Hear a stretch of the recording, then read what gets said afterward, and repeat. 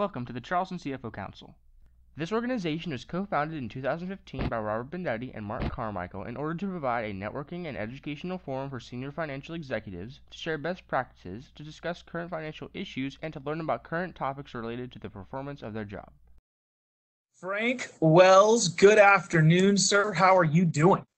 Fantastic, Robert Bendetti. How are you? In the Holy City Medical Center, I can see up in that corner up there some medical devices. This is legit. Get my ear checked out if I needed to. Frank, I am running out of the hand sanitizer. We are near desperate times, sir.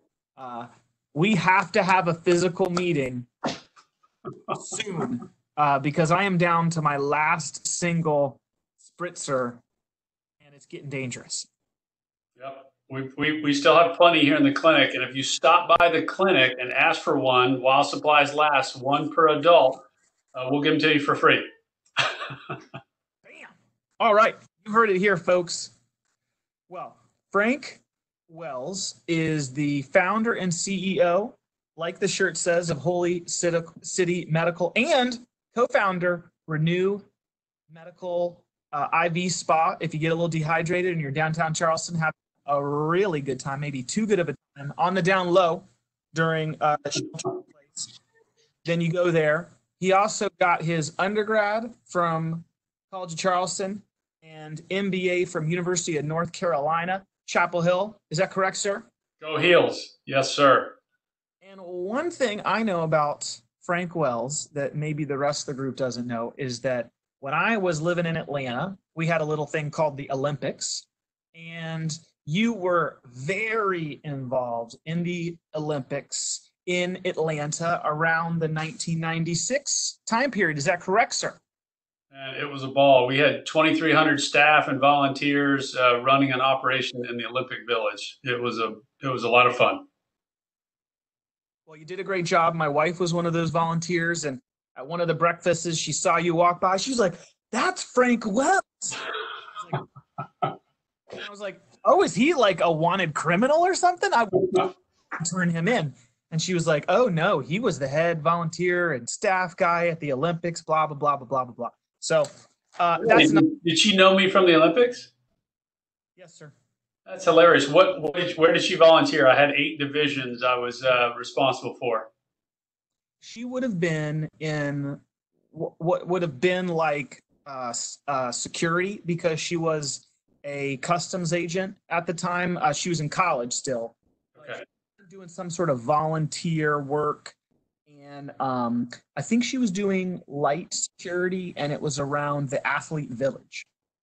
Okay, well, we were in the Athletes Village. A little known fact, my wife and I had one of our wedding receptions in the Olympic Village. We think we may be one of the few. We got married on the day of opening ceremonies because everyone left the village, and we had some time where we could actually get married before all the athletes and coaches came back. Wow, that's very cool. Yeah. Question number 1, Frank, what is your favorite business book and why? Well, it's really information coming out of the Bible. There's a Business by the Book by Crown Ministries, but 18% of the Bible is about money and possession. So it's about stewardship and how to manage stuff. And, it's said that it's because we're either going to worship money or worship God. So that's why there's so much instruction in there about how to manage stuff, so it doesn't get in the way of our relationship with God. Oh, that's true. And it's not money is evil, the love of money. And it's easy to turn to money and have money as comfort instead of our Lord that should be our comfort. So. Yeah, money is a tool, a great resource, right, to be a blessing, not to be worshipped. So, yeah, that's good advice for us all to hear. Number 2, speaking of advice, what is the best advice that you have ever received? The one I quote over and over, Zig Ziglar.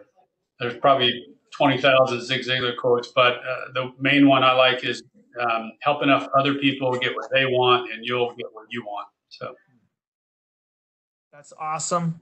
He's just a quote factory when he was here with us on Earth. Question number 3, Frank, what is something that you have recently started doing or tool you have recently started using that you have found beneficial?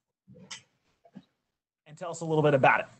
The tool, well, probably our video medical visits. We started it for the community because a lot of the food and beverage, hospitality, travel, hotel people are out of work. So we started these video medical visits, and then we decided to do them free for all the people that lost their jobs. So, if an employer sends us a list of people and a birth date so we can identify them, we'll see them free over video for their medical visits. We were going to do it about a year from now anyway, after we had enough clients to kind of have that need.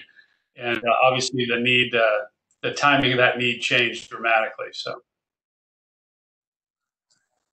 it's awesome. And I've done like the teledoc a couple of times. I've just been like so sick. I didn't even want to go in, but I needed a prescription.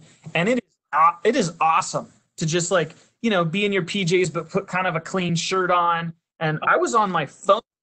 I just had my phone and I kind of teledoced and they looked and they did some stuff and then they called me in some prescription cough medicine. It was a godsend. And that's really nice and a blessing for the Charleston community that you're doing it for free for folks that have been impacted and lost their job.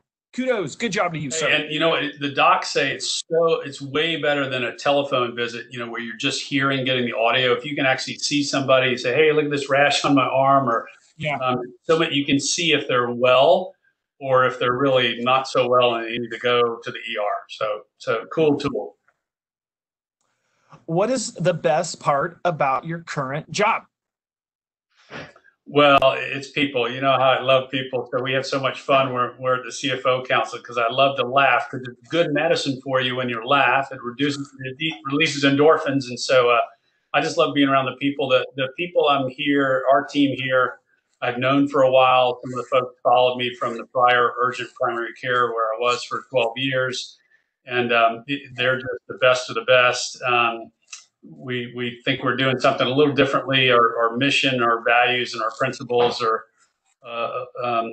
slightly tweaked from what I did before because we're able to design it ourselves. So just being around great people that really love to serve other people, they communicate with excellence, and they really love solving problems instead of just recognizing problems. We like to say like 80% of the people can say, hey, look, the chair's broken.